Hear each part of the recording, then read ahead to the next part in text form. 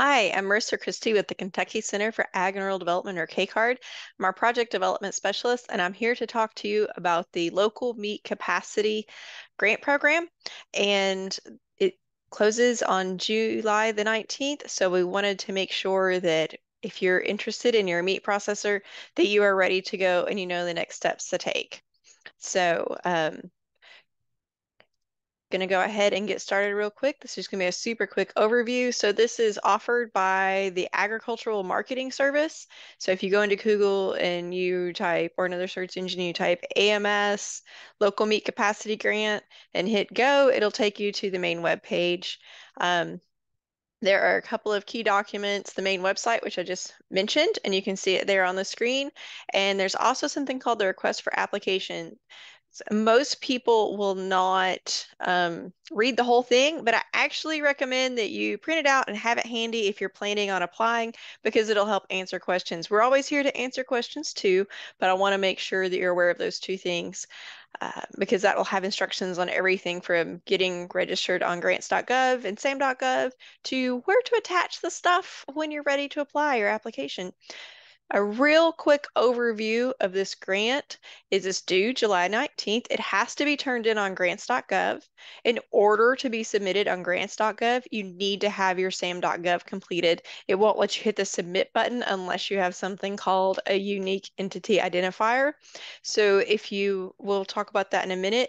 Funds are really about modernizing, increasing the capacity, diversifying the species or products a meat processor can offer, decentralizing meat processing. So if you're listening to this and you're one of the four largest meat processors in the nation, you're not eligible, but I doubt any of them are.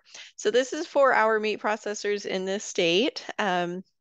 So this is really just about expanding the capacity for inspected meat. If you are a custom meat plant and you don't plan to change that, then you are not eligible. If you are planning to become inspected, then you are eligible as long as that's going to be completed by the end of your grant project. One thing to keep in mind, they will be prioritizing applications that help serve underserved farmers, which means limited resource farmers from the standpoint of income, any smaller farms, beginning farmers, veterans, and any historically socially disadvantaged groups.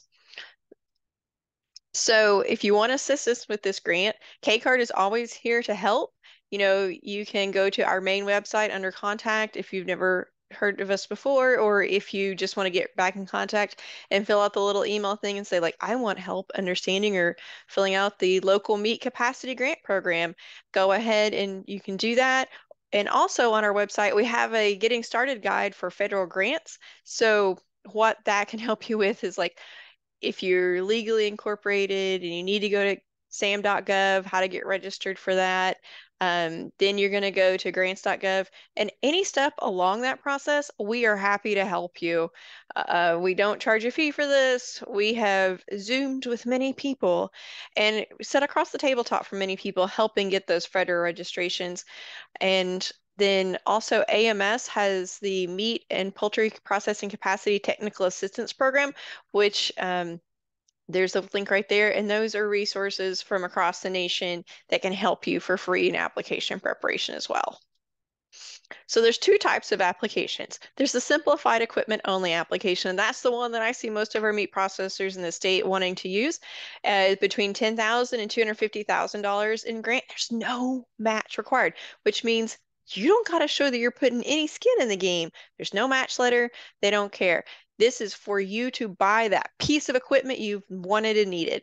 Do you need to upgrade your, you know, packaging and labeling? Do you need to get a new thing for sausage?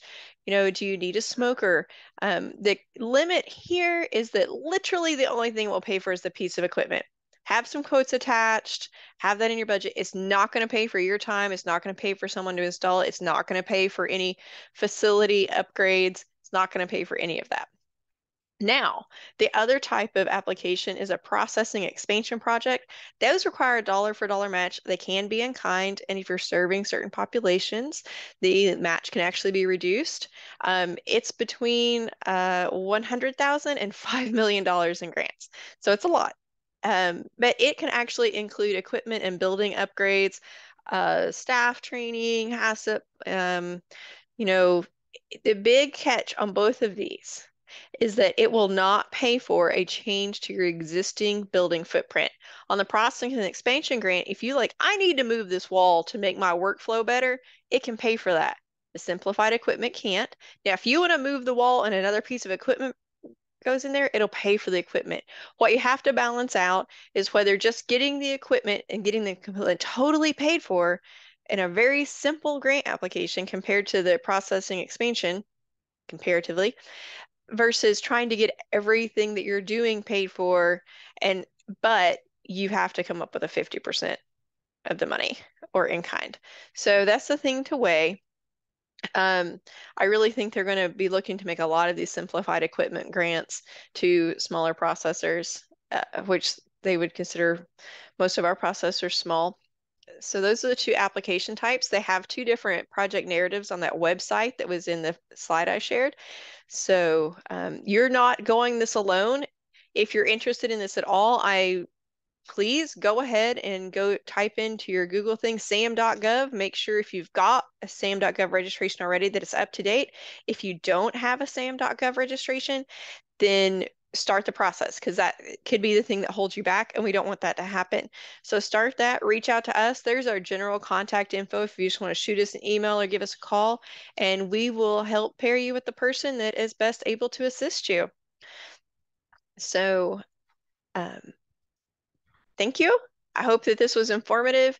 So keep in mind, this is for equipment. It won't extend your footprint. And if you do the bigger grant, you can also get some operating money for staff training and moving things around in your plant physically as far as where things are placed. So thank you, and I hope this was helpful.